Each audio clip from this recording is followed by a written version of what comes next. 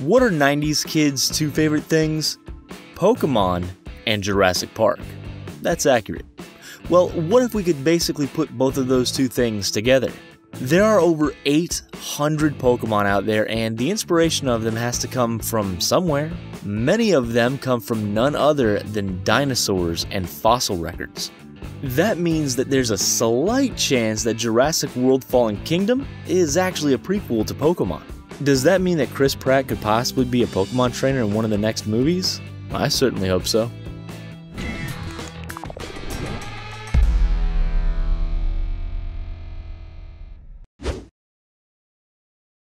Tyrantrum may not be familiar to old-school Pokemon fans. The creature is part of the 6th generation of the famous Pocket Monsters, which means it originated in Pokemon X and Y. It's a rather large, red, dinosaur-looking Pokemon that's both rock and dragon type. Even by Pokemon standards, this thing is pretty threatening. It's somehow even more intimidating than a Charizard. We'll start with this one because it's obviously based, at least a little bit based, on a Tyrannosaurus Rex. That's everyone's favorite dinosaur from the original Jurassic Park. It's an absolute shame that puddles don't start to shake whenever you use them. Either that or your character could shout, "Must go faster," as they run away.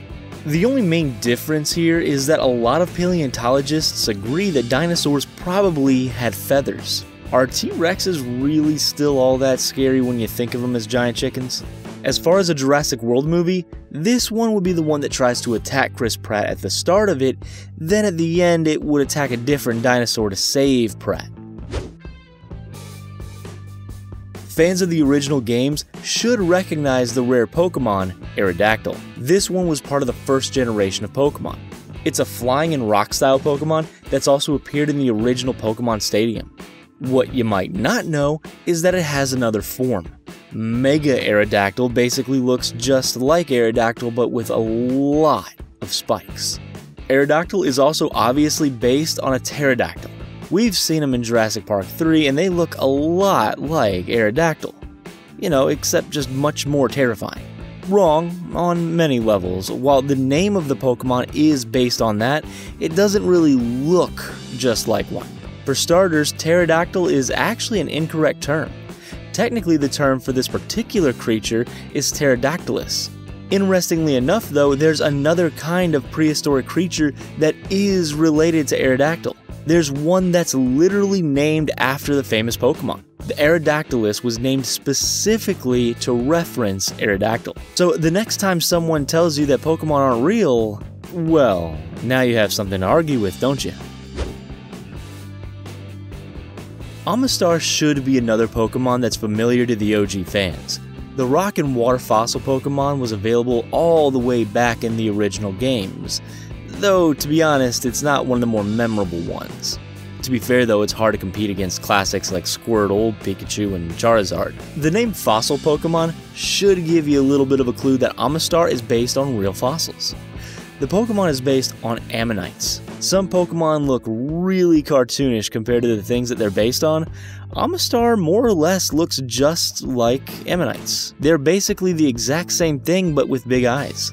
Neither these Pokemon nor these prehistoric creatures have ever really been all that popular. The Jurassic series seems very uninterested in prehistoric creatures that aren't cool dinosaurs either. Lileep aren't the most well-known Pokemon out there. The rock grass fossil Pokemon doesn't look particularly striking. It basically looks like a flower, but that's not what it's based on. They don't get a whole lot of time in the Pokemon anime. I'm pretty sure that they designed a group of Pokemon that were only created to be in the background. Backgroundmon, as I think they should be called. Lileep are actually based on sea lilies, which are the backgroundmon of nature. These things are actually known as crinoid. These little guys live in the sea, so you probably wouldn't even see them in a Jurassic World sequel. They have ancient origins, but they aren't flowers like they appear. Crinoid are animals, similar to starfish or sea cucumbers. That's basically the family of creatures where you can't really tell if they're vegetation, rocks, or an actual animal. Kabuto is another Pokemon that goes all the way back to the beginning. This cute little guy is introduced in the original games. This rock water fossil Pokemon is pretty creepy, but he's also pretty cool. It's amazing how many Pokemon are cute from one angle but horrifying from another. Kabuto is a lot cooler than he gets credit for. I mean, for starters, at level 40 he evolves into Kabutops, and that Pokemon is basically Scyther's fossil-looking rival. Kabuto is actually based on trilobites. These anthropods are from the early Cambrian period, though they didn't actually have glowing pink eyes. This is another creature pairing that doesn't really get a lot of love in either franchise. They probably should though. Kabuto might be pretty creepy, but from the right angles, they're actually really cute. I could also see some evil trilobites that take out one of the mindless mercenaries who always ends up on these islands in these movies.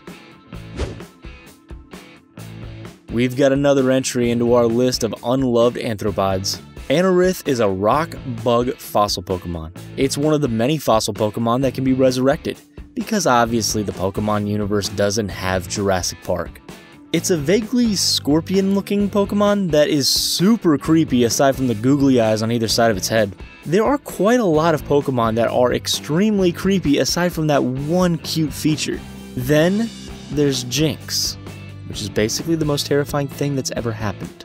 They are based off Animalicaris. Pictures of them are pretty terrifying, but were they actually that terrifying in real life? Evidently yes. They're said to be one of the Earth's earliest apex predators. Those ugly H.P. Lovecraft-looking monsters used to be the baddest creatures on this planet. So naturally they would probably fit into the Jurassic series, though probably in an extremely inaccurate way. The first time you see a Tortuga, you'd be forgiven for assuming that they were modeled after sea turtles. I mean, they basically look like blue versions of Crush and Squirt from Finding Nemo, except presumably without those California Surfer Bro attitudes. The water rock fossil Pokemon is actually based on an ancient creature. You can tell by the subtle shape of its shell and the pointed nose. It is clearly based on an Archelon. As you've probably guessed, this ancient creature from the Cretaceous period is thought to be a relative of the sea turtle. There's a lot that we don't know about them, but from what we do know about turtles, we can come up with some pretty decent guesses. They probably swam in packs of 4, loved pizza, and answered to some sort of ancient rodent. They also likely fought lots of prehistoric ninjas. Shredosaurus was a thing, right? It's also not incredibly clever, but the name Tortuga is pretty much just a riff on turtle. Tortuga is the Spanish word for turtle. If you're familiar with the Pirates of the Caribbean movies or you know your geography, you've heard of Tortuga as well. It's an island in the Caribbean that was a famous haven for pirates. Rampardos are actually some of the coolest looking of the prehistoric inspired Pokemon. They're big with giant tough skulls made for head cracking. So it's no surprise that they're based on some of the coolest dinosaurs out there. They look exactly like Pachycephalosaurus. I'm just gonna call them Packies from now on because that word is ridiculous. Come on, science, make better names, would you? If you recognize these dinos, it's probably because you've seen them in the Jurassic Park series. There have been several that appear in the series. One of them even had a name. There's a Packy in the Lost World Jurassic Park who is named Friar Tuck. They've also had a ton of Packy toys. It was one of their go-to toy dinosaurs. By comparison, Rampardos isn't nearly as cool, though that name is much better. If you look at a Bastiodon, you might not immediately know what dinosaur it's based on. That's because its head basically looks like a thwomp from Super Mario. It's actually based on a dinosaur called Chasmosaurans. They look like Triceratops, but they aren't. The big difference in the design is that Triceratops have spikes all along their head, while Chasmosaurans and Bastiodons have 2 spikes on the tops of their heads. Clearly, they have a dinosaur rivalry that needs to be settled up on the big screen. Would it be too much for a Triceratops to fight a Chasmosaurans in the background of one of the movies? It might be for someone who actually studies dinosaurs as opposed to people who only watch them in action movies. Who cares about them though, right? Everyone knows that paleontologist Ross Geller is the worst of the friends. Bastiodon is a rock steel fossil Pokemon, and it's used by a pretty cool character in the anime named Byron, who is just obsessed with fossils. So Bastiodon is a pretty perfect Pokemon for him. It's strange that this Pokemon gets so hyped up, especially considering the fact that it's not particularly designed well. If you've got over 800 Pokemon, why not use the cooler looking ones? Aurorus are some of the most elegant Pokemon ever. They are definitely on the Dragonair side of beautiful and far away from the Jynx side of horrific. They also sort of look like they'd be creatures in the Steven Universe world. They probably sing some beautiful song about friendship. Pretty much everyone does there. This elegant Pokemon is actually based on a pretty elegant creature in its own right. The Amargasaurus is a truly beautiful dinosaur, which isn't saying much considering how many dinosaurs look like genetic mistakes. Looking at you, Geowadi. There are several moments in the Jurassic franchise which pauses to ponder about how beautiful one dinosaur or another is. These dinosaurs haven't been featured yet in the series, but they totally should be. If you're gonna spend millions of dollars on one of these things, at least do so on a pretty one. Aurorus, on the other hand, are rock ice fossil Pokemon that appear in Generation 6. Strangely enough, it isn't seen very much in the Pokemon anime. Why would you design such a beautiful Pokemon only to never show it? Of all the Pokemon dinosaur pairings to not get any attention, this one is probably the most glaring. Hashtag justice for Aurorus. Well, there you have it, the top 10 Pokemon that have prehistoric counterparts. Which one was your favorite? Let us know in the comments section down below, and don't forget to like and subscribe.